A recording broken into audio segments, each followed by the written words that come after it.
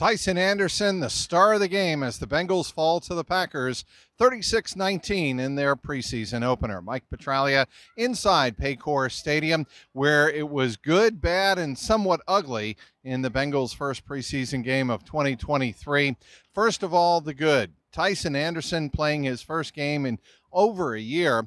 He played just a little bit in the preseason in 2022 as a draft pick, a safety out of the University of Toledo, but he's fully healed from a hamstring injury. He talked about that after the game, a game in which he had a pick six of some 43 yards in the first half that really kept the Bengals in this game, closed the deficit to 14-13. He also took the ball away from a receiver on an undercut route and was able to record his second interception of Sean Clifford, the former St. X star, who came in and replaced Jordan Love as Green Bay quarterback. Sean Clifford, though, finished 20 of 26 for 220 yards on the evening. He also had a touchdown pass. But back to Tycen Anderson, he said it felt so good to be on the field, able to show his ball hawking mentality and his skills, most importantly.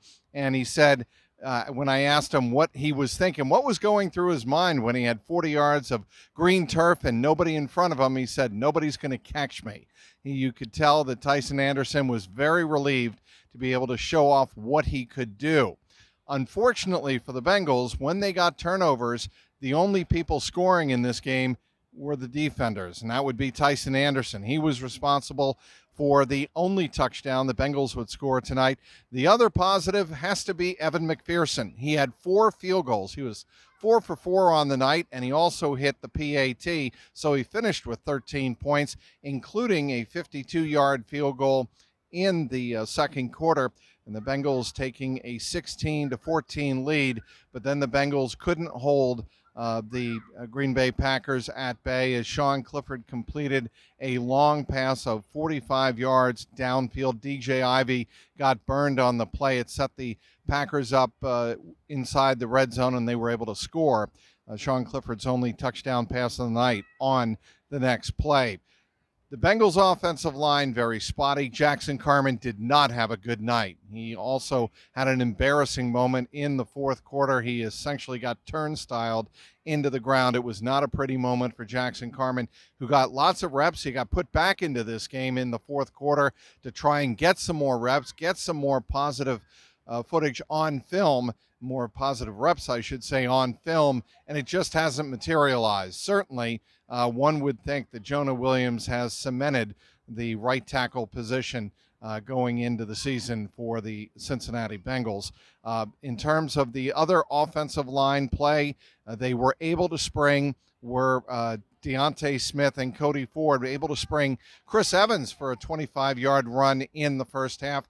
That was a bit of good news. How about the effort of Chase Brown, the rookie out of Illinois? He had 11 touches on the day for 45 yards. He was really effective on his 2 catches out of the backfield, Zach Taylor said after this game, showing what he can do in the passing game, which, of course, if you're going to be a running back in the Cincinnati Bengals offense, you have got to be able to be productive as a pass-catching receiver. All we have to do is look at Joe Mixon from 2022 as evidence of that. He also had a 24-yard carry, did Chase Brown. He finished with 3 carries and 33 yards, 45 yards, again, overall for the rookie out of Illinois. Myles Murphy, he flashed some positive ability off the edge, got some push, but certainly he would like to get to the quarterback and make a few plays in the 2 remaining preseason games before the Bengals open up against the Cleveland Browns on September 10th in Cleveland. Of course, the story of the day, though, was Joe Burrow working out for about 20 minutes, tossing the ball around and also running some wind sprints. When asked after the game, Zach Taylor said it's just good to see Joe Burrow stay on schedule, continue to make progress. That's all they're looking for. And the Bengals and Zach Taylor didn't change their timeline. So if you were expecting the Bengals to say, well, this moves his timeline up about 2 weeks and we might be able to get him on the practice field a week earlier than we thought, that was not forthcoming from the Bengals, and probably a smart play to play it that way. Joe Burrow was on the practice field, so that is news in and of itself. Good news for the Bengals as they hope to get number 9 back certainly in time to have a couple of weeks of preparation for the season opener against the Browns on September 10th. We'll have you completely covered on clnsmedia.com, and of course check out my YouTube page at Jungle Roar Pod at youtube.com for all of the post-game highlights from inside the Bengals locker room and also before today's game with updates on Joe Burrow and the rest of the Bengals. Also follow me on Twitter at Trags, Trags. Final again, it was the Packers 36 and the Bengals 19. Inside Paycor Stadium, Mike Petraglia, CLNS Media.